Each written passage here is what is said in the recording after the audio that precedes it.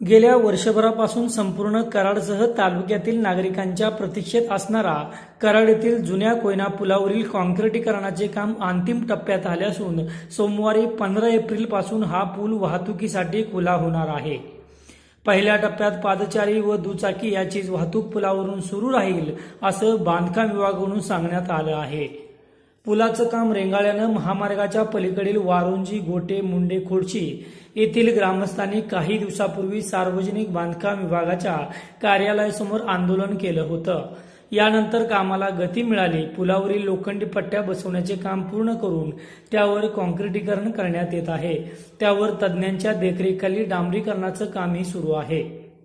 पुलाच्या दोन्ही बाजूकडील लोखंडी ग्रिलचे काम सध्या सुरू आहे, तर पुलाच्या पूर्व व पश्चिम बाजूकडील जोड रस्त्याचेही काम पूर्णत्वास गेले आहे। महामार्गालगत असणाऱ्या गावांना कराड शहरात येताना अडचण येत असून महामार्गावरून रस्ता ओलांडून धोकादायक पद्धतीने शालेय विद्यार्थ्यांना शहरात यावं लागतं।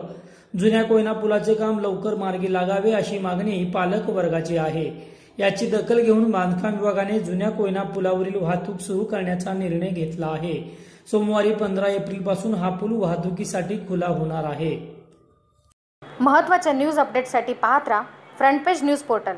तसेच या चॅनलला लाईक करा, सबस्क्राइब करा।